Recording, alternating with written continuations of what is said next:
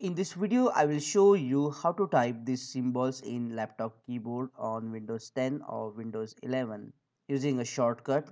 Let's get started. So to type this symbol, just type D1 and on your keyboard press Alt X and you will get the symbol.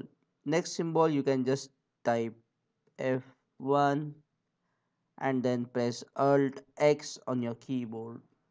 If you are not using the Microsoft Word and you want to type these symbols in the browser, then just go to the start option and type character map.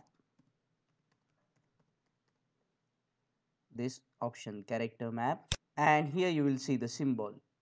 Click on it, then click on select, click on copy, and now you can copy the symbol anywhere you want.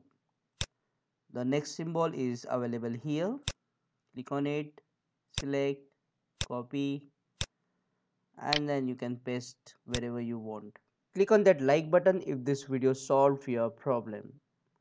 Subscribe and press the bell icon to support the channel. Thank you.